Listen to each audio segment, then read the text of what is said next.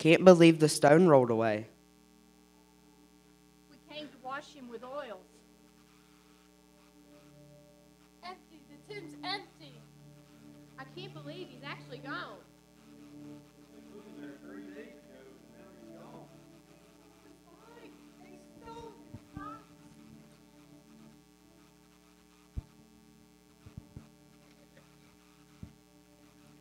I was just a fisherman, and he called me to be a disciple and to be fishers of men.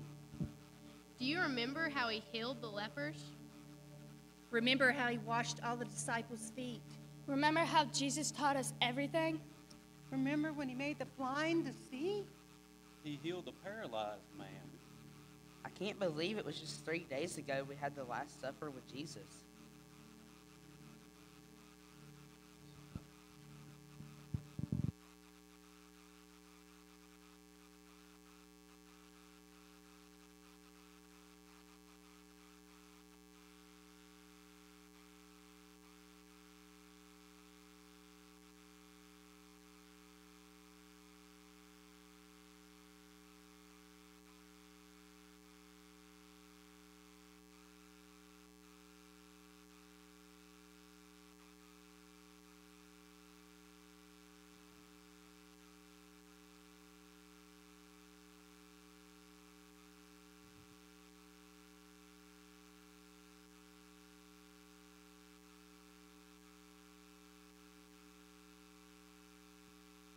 And when it was evening, he came with the 12.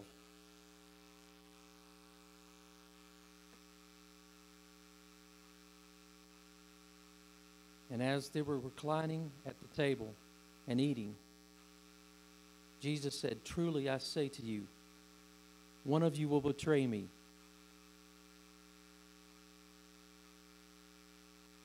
One who is eating with me. They began to be sorrowful and to say to him one after the other, "Is it I, Lord?"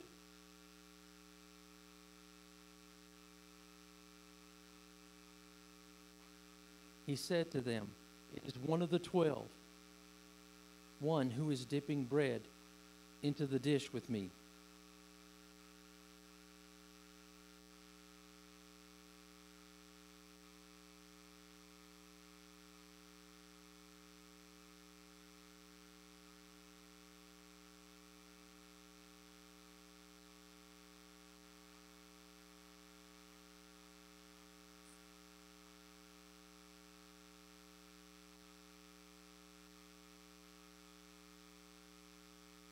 For the Son of Man goes as it is written of him. But woe to that man by whom the Son of Man is betrayed. It would have been better for that man if he had not been born.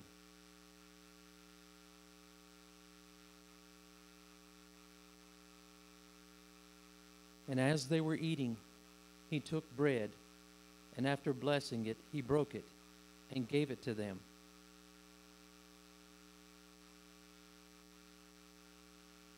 Saying, "Take, this is my body."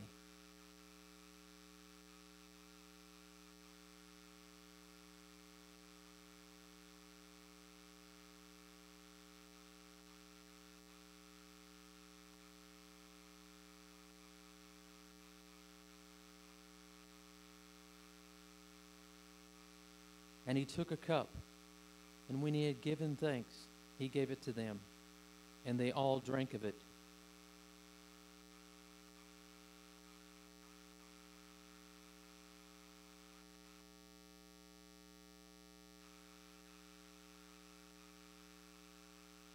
And he said to them, "This is my blood of the covenant, which is poured out for many."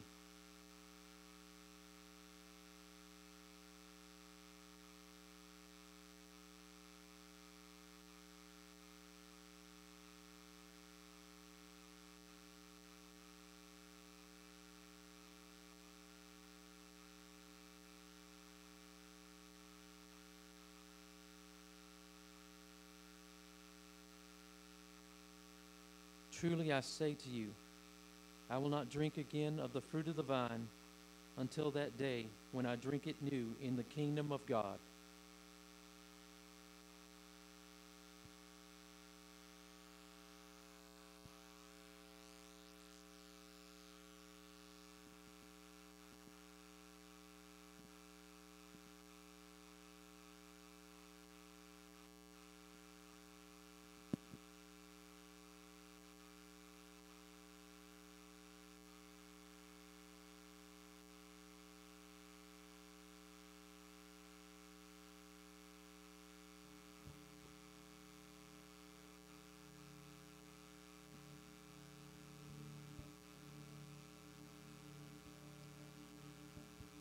remember when he raised Lazarus from the dead?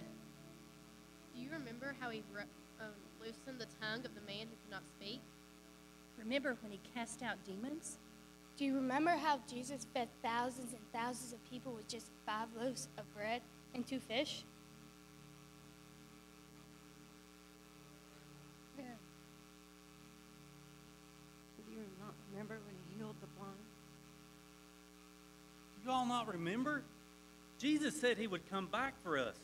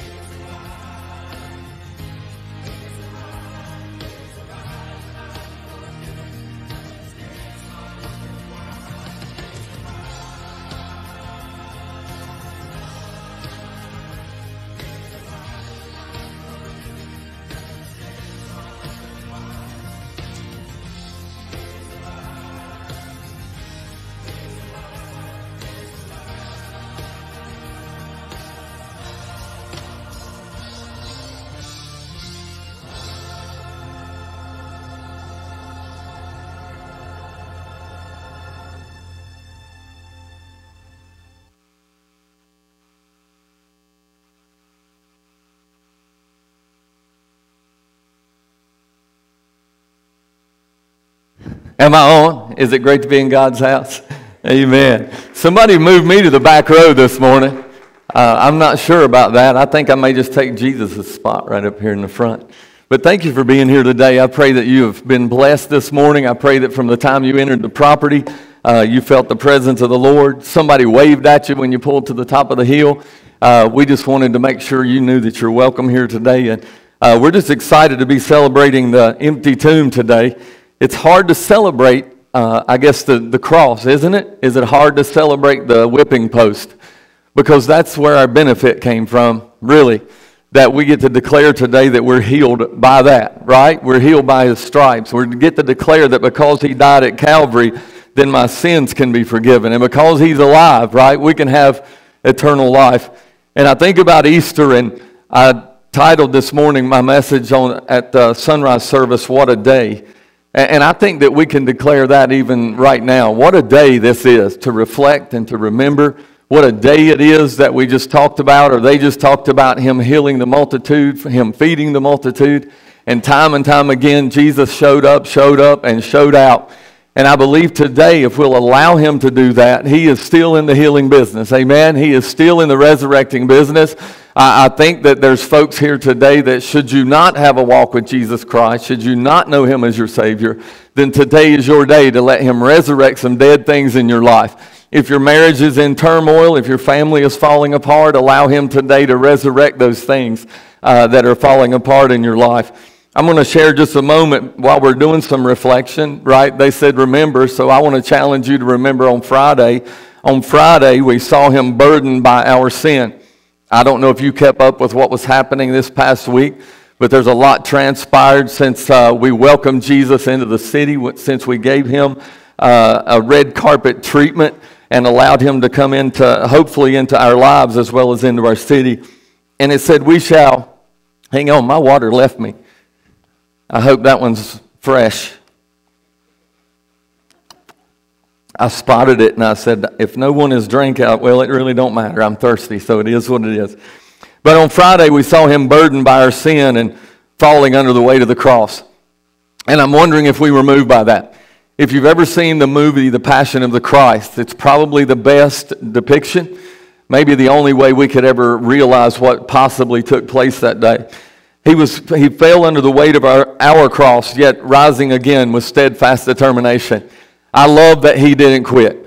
I love that though He could have called a legion of angels or a league of angels to come and take Him away, He chose to stay there. Each step was a testament of His unwavering love and selfless sacrifice that He was willing to give for us. I think that when we come for Easter service, it's for one reason only. I hear people talk about being an atheist or maybe an agnostic. They either don't believe in God or they don't believe in anything. And I think about that, but I see them buying chocolate bunnies, and I see them buying Easter eggs for the grandkids, and I see them purchasing these things, and I quietly walk through Walmart or Dollar Tree or wherever I happen to be at the moment, seeing them doing that, and I silently walk through saying, oh yeah, they're celebrating Easter. I don't care if it's a chocolate bunny. They're still celebrating the resurrection of my Lord and Savior, if they ever want to admit it or not, if they ever want to declare it or not. And so just knowing the sacrifice that he made and the agony of each step, it should echo of the depth of compassion that he had for us, the depth of mercy, the extent of his mercy that he had for us, the grace that he was willing to extend to us. And so when we do come on Easter, is it about the bunny? I think they're fun, right? Is it about the chocolate? Let's just say yes. I mean, we made it from Valentine's Day. You all probably snatched back a whole lot of chocolate then. You can snatch back a whole lot of chocolate today, and I don't think there's any harm in that.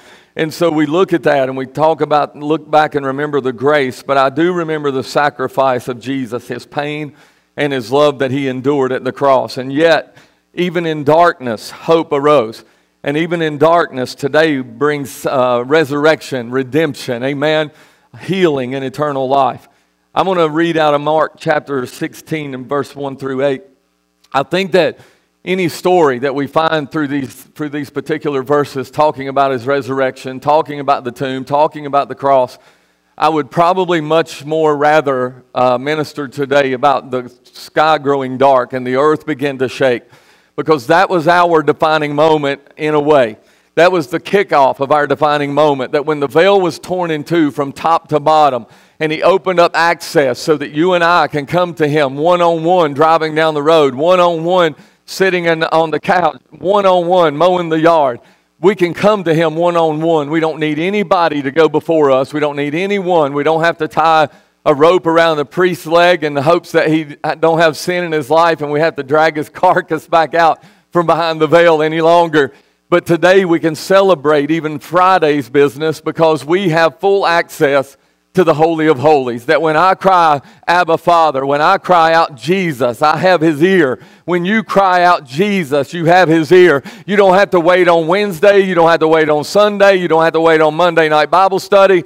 We have his ear because of the things that happened on Friday. And I'm very excited about that. And we talked last week about the donkey being loosed. And I would love to talk more about that story. That when you think about when Jesus sent them to get the donkey, that he not only loosed the donkey, but he loosed the donkey for a purpose. I think we forget, or at least we stand on the fact that Jesus freed us or saved us from something, saved us or saves us from a devil's hell.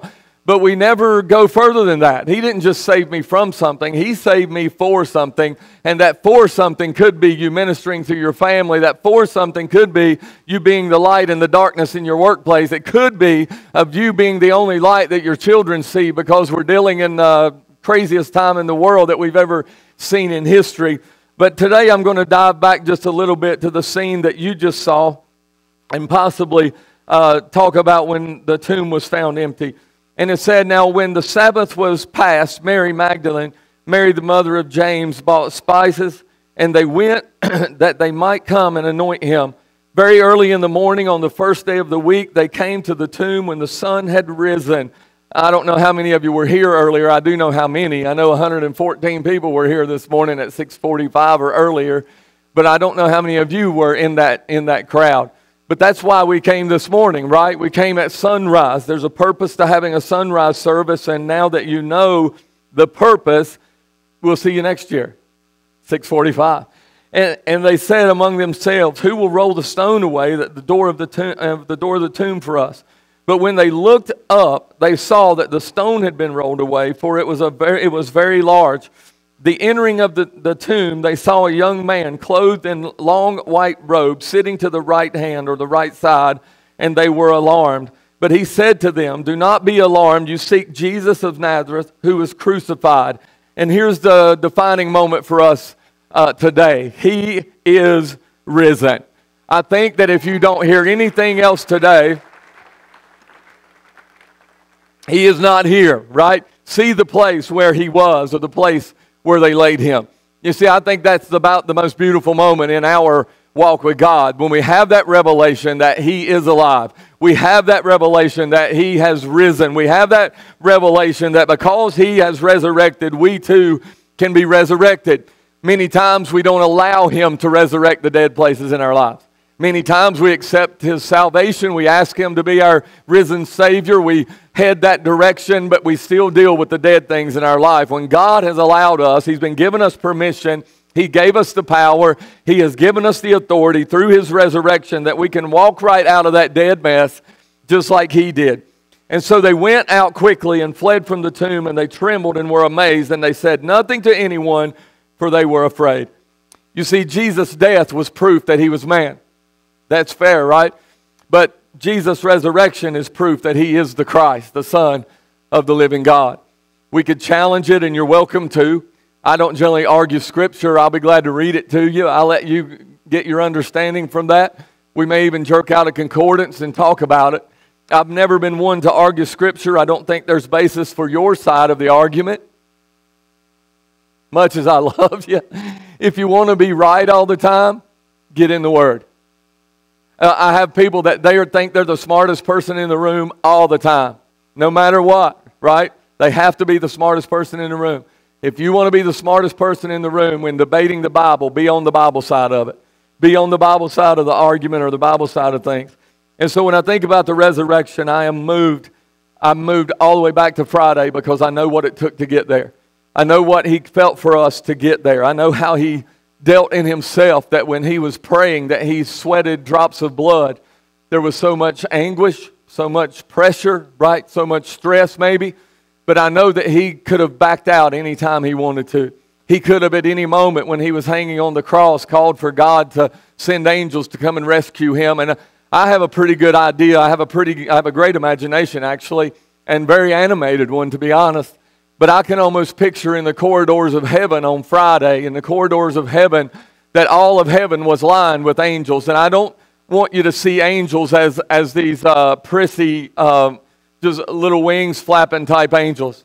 My angels are different. If your angels are that, you don't have angels like I've got. My angels can kick the devil's behind, right? My angels can, at God's command, kick all the demons behind. And so when I see that, I'm thinking that the corridors of heaven were lined and waiting as they saw and as they watched their Jesus give His life for us. I think they were waiting with ears attentive to hear Him say, "Come get me. They're not worth it." But instead, when He cried out with a loud voice, "It is finished." And I think about that, and can I challenge you with this? If you'll accept Christ in your heart today, I can promise you, you can declare the very same thing, that because of Christ and because Christ is alive, my regret, my shame, my guilt, my sin, it is finished. And so we begin to walk different, talk different, stand different, and do all the things different, right? I'm not a believer that you just get saved just to get saved. I'm not a believer that you ask Jesus into your heart on a 911 and think that you're going to go anywhere with that.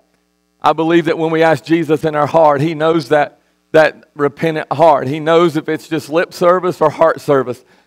I was talking to someone recently who's been struggling. He struggles a while, or he does good a while, and he struggles a while, and he quits a while. And so he's been struggling right now, and coming right out of quitting, he come right back into struggling. And I was talking to him the other day about being repentant and having a repentant heart, and this person said, "I've asked forgiveness." And I said, "Oh yeah, that's lip service, but have you repented?" "But I asked forgiveness, but have you repented?" You see, repent means to turn around. And so if I'm going to repent, I'm going to turn around and go another direction. If I'm just asking forgiveness, then it's possible that I'm just looking for something to ease my conscience. I'm not looking for anything to change my life. But when I repent, when I ask forgiveness with a repentant heart, I accept the forgiveness He has for me. I accept what He did at Calvary. I accept what He did at the empty tomb. And I accept Him as my Lord and Savior. And I turn and go the other way. You see, so many people in this day and time especially, right? We deal with a lot of greasy grace. I don't know if you deal with that or not. That we sin more because there's so much grace, right? That we can sin so much more because there's so much more grace. The Scripture tells us that's not so. Scripture says absolutely not. when we repent, when we ask forgiveness, and we turn and head the other direction, we only look back for a testimony. I only look back to be a witness. I only look back to see what God has done for me. And I can share it with the next person I run into. And so this morning, I want to read this next portion of Scripture, and you just saw it played out. It's in Mark chapter 14, and I'll start with verse 22. And as they were eating, and we saw that, right? As they were eating, Jesus took bread, and He blessed it, and He broke it, and He gave it to them, and He said, "Take, eat, this is my body." Then He took the cup, and He said, and when He had given thanks, He gave it to them, and they all drank from it. And He said to them, "This is my blood of the new covenant, which is shed for many." And I think about the moment, and we've never done communion at Easter, but God pulled me back to that this year. And I don't know that He told me I had never done it. I just knew we had never done it for Easter. And I think about that, and there's another portion of Scripture that says to do this in remembrance of me. There's no other place that He says that. He doesn't say do a Christmas play in remembrance of me, though we do. He doesn't say do skits every quarter in remembrance of me, though we do. He doesn't say have an Easter cantata or do an Easter drama in remembrance of me. And so if we're going to celebrate today and if we're going to come together today, I think it's perfectly fitting that we partake of the Lord's Supper. I think it's perfectly fitting that we do the very thing that He says, do this in remembrance of me. I don't need you to just come in all dressed up and talk about what Sally wore to church last week. Come in and say, "I can't believe the pastor tucked his shirt in." And by the way, surprise, I didn't today. So you know. I don't think we're here just for the fellowship, though it's just for the fellowship. I think that when we come in on Easter, more than any other time, we should come in remembrance of Him and the sacrifice that He made for us. And so this morning, if you would like to partake, I know that you've received a cup today. I'm hoping that you can get your lids separated. The top lid takes the bread and the next lid takes the juice. But I would like to just speak to you before I do that. There's a scripture that you can find in the Bible that says that when we partake of this, do this in remembrance of Him. But it also goes on to say, anyone who partakes of the Lord's Supper unworthily is operating in a danger zone. He says, let's make sure our heart is right. Let's make sure we're good, right, with the Lord. That we shouldn't take it unworthily. That unless we're a child of God, we should not play with that ministering time. And so I'm going to just speak to those that may be here for the first time in a long time, or maybe you're here for the first time. You're here today, I don't believe in happenstance. I don't believe in coincidence. I do believe in divine appointment. I do believe that God has us at any appointed hour, at any appointed moment, that He will open up a door of ministry, and that's why we're here today.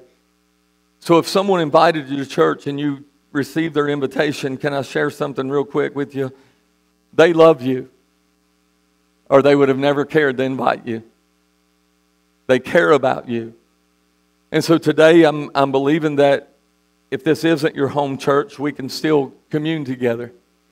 If maybe you're visiting from another church today, we can still break bread together. You see, a long time ago, God showed us that we're not in competition with anybody else. Or you.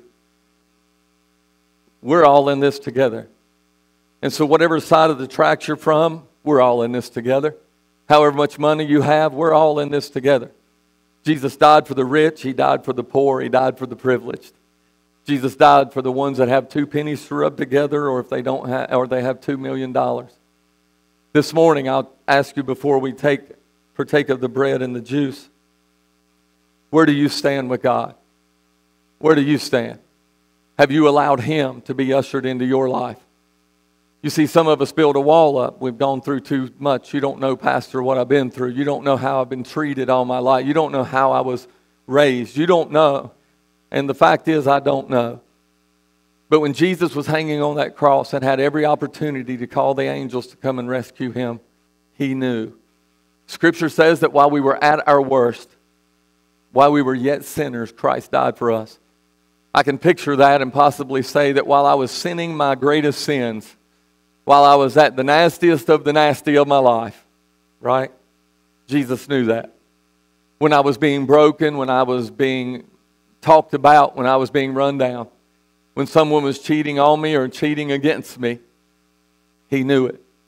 And so this morning you come into an awesome opportunity to receive, number one, Christ as your Savior today if He's not. And number two, to break bread with fellow believers on this Easter day as we do this in remembrance of Him. You see, I would hate to think that I forgot about this part. I would hate to think that I didn't offer opportunity for this part. But He says that if you'll confess with your mouth and believe in your heart, you shall be saved. You see, I can dress the part. I know all the right things to say. But I also know where my heart's at. So you know how to dress the part maybe. Or maybe you're new at this and you don't know how to dress the part, right? You're new at this and you don't know what to say. Well, this morning there's a Jesus that loves you and knows exactly what to say. And as much as He declared it is finished today, if you would call on His name to make Him or receive Him as your Lord and Savior, if you would repent with a repentant heart, He's going to say, welcome home. You see the picture of the prodigal son, for those of you that may or may not know the story, the prodigal son was one of two sons that had wanted his inheritance so he could run off and do whatever. He didn't want to be bound to his father any longer, and he ran off and he squandered all his money, and he found himself in a pig pen. And it was in that pig pen, after he had spent all of his money, that he got great revelation, said, if I could just go home to the Father, I would rather be His servant than to be where I'm at right now. And so maybe you've even been, and I doubt this is true because I can't smell you this morning, maybe you've been in the pig pen. Maybe you feel like you've been the worst of the worst or had the worst of the worst life. I promise you that Jesus went to Calvary for that thought, for that moment. I want to pray with you before we partake of the bread and take of the juice. But this morning, if you're in right relationship with Christ, I'm just going to ask you to pray, believe, that if there's anyone here that isn't, that they'll just be loved right into the kingdom of glory.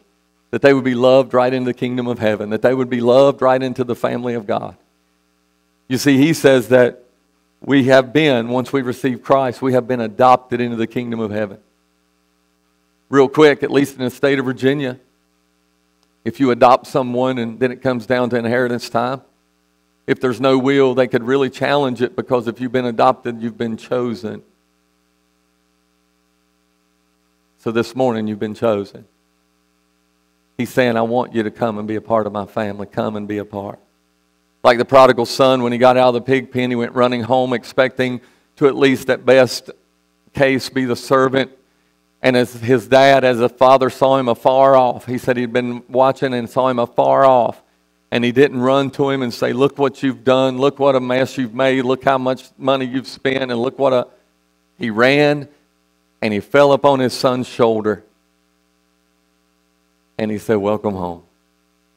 This morning, the Father is waiting to run to you if you're willing to step toward Him. So if you're here this morning with everybody's eyes closed and heads bowed, and maybe you would want to be bold enough to say, Pastor, I'm going to start fresh today. I want to give my heart to the Lord this morning. I'm going to declare resurrection in my spirit on this Resurrection Sunday. If that's you, if you slip your hand straight up, back down, I'm just going to pray with you, pray for you.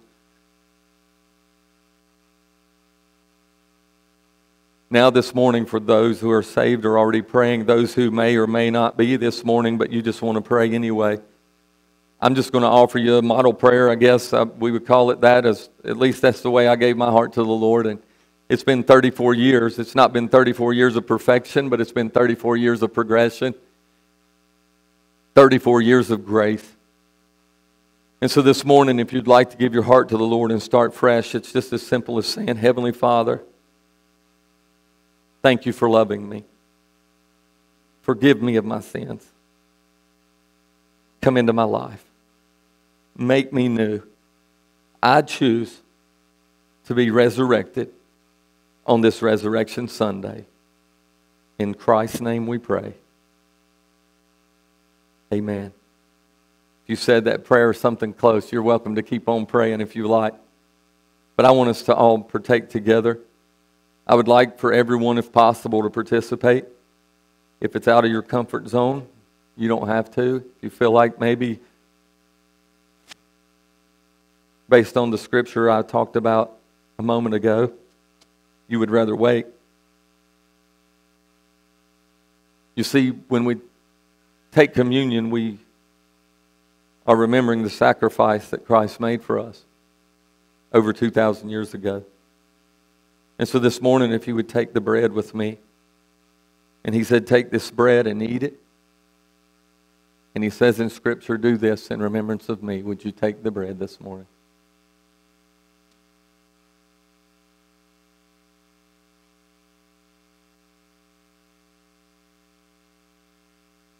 And as we took that bread that represented his body being broken for us,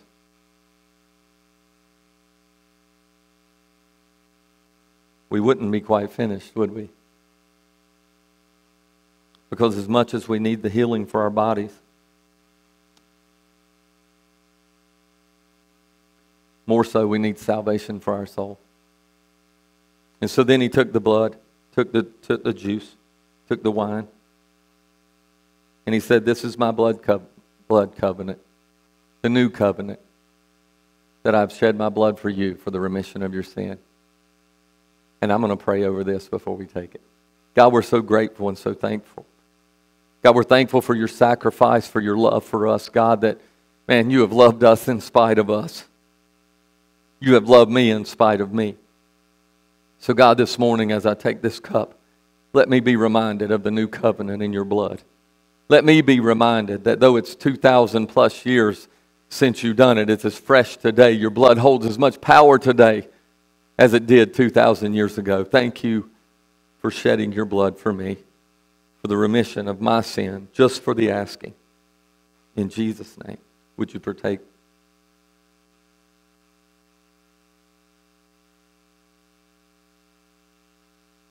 I want us to stand, if we could. I think we're still battling a cup over here. You can stand with us.